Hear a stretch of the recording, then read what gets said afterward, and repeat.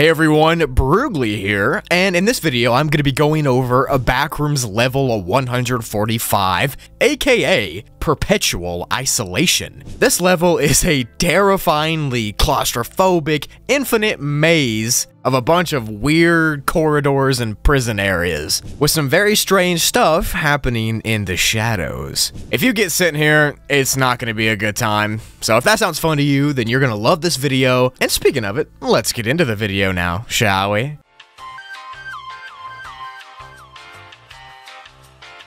So this level actually has an undetermined difficulty, and that's mostly because not much information has been recorded about it. There are random properties that don't make sense, and there are random entities that are deep down, and there's weird stuff outside of the prison windows that are just unknown. So overall, everything is just undetermined. Level 145 is made up of a very repetitive system of small to large jail cells. The cells are old looking, and they're all damp and eroding too. There's leaky pipes in the ceiling, moldy spots in the corners of the rooms, chipping and cracking paint all over every single wall, and just in general, it's a disgusting level. So far, each cell seems to have two doors. One door leads out to the hallway type area, and another door leads directly from cell to cell. And as you can imagine, all these doorways and openings make this level extremely confusing, and it's literally like a big maze. Some of the pathways lead to sudden dead ends, and some of them lead to areas that have never been found before, and some of them you might have to walk miles back to where you started because it just randomly ends, and some of the hallways never seem to stop going. On top of that, some of the cells have actually been measured, and there's about 3 different sizes to the ones that we found so far. Some are about 4 feet wide, some are about 6 feet wide, and some are about 8 feet wide. And all of them are 8 feet tall, even the 3-foot long ones, which is strange. It's also important to note that this level is thought to not be infinite.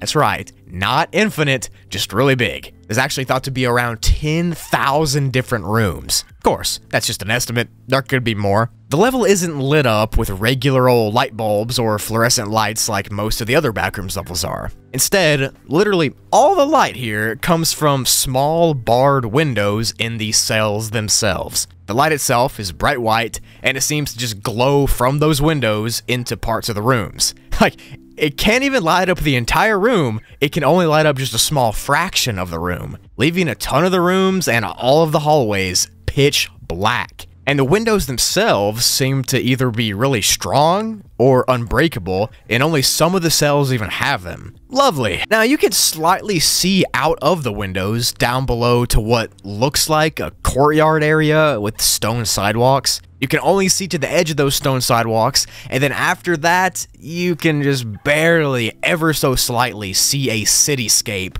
off in the distance. And in that city, sometimes you'll be able to see sidewalks and alleyways and skyscrapers, but there's just so much fog and this white mist stuff everywhere that you can't really make anything out. And if you're looking out the window and then you look straight up above, you can see the building that you're in going up for thousands and thousands of stories. Cool. Now, sometimes outside of the windows, near that foggy city, you can see a shadowy figure or a group of shadowy figures walking around. Now, you can just barely see them, but they look to be humanoid in shape, and their actions and intentions are unclear. No one knows what they are, if they're dangerous, or if they're the residents of this city that you can kind of see, or anything. We just don't know.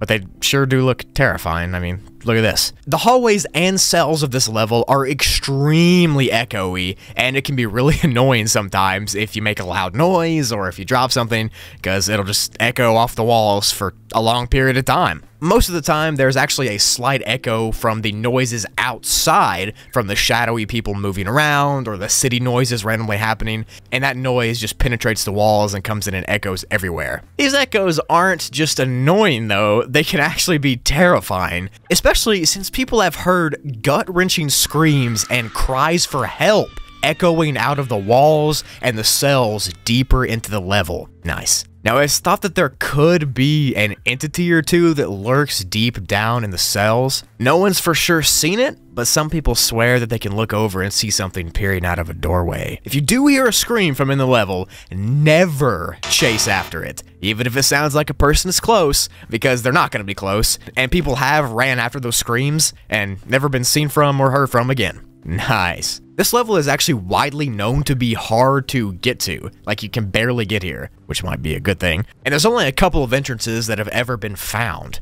One of them was found in a prison cell on level 448, so that's the first one.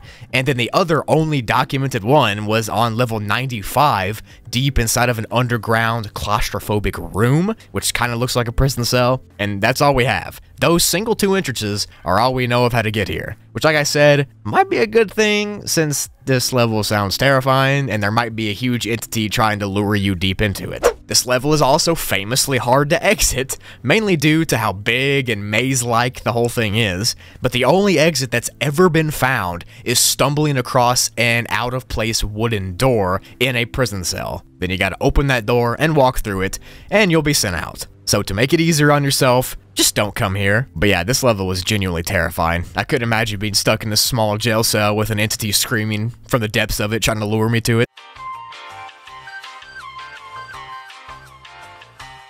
That's it for the video. I hope you enjoyed it. Thank you so much for watching. As always, if you are still watching, comment prison Broogli. That way I can heart all the ones I see with that keyword, because if you're watching still and you comment that, you're a real one, and I appreciate you. Make sure to stay tuned for the merch drop. It's going to be happening very, very soon. Hey, Editor Broogli popping in here. I actually have an official merch release date now.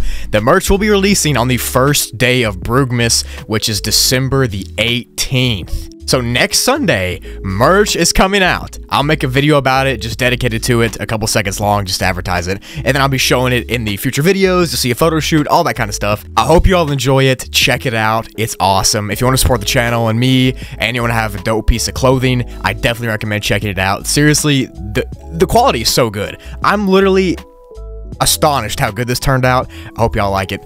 Thank you so much. I love and appreciate each and every one of you, and I'll see you in the next video.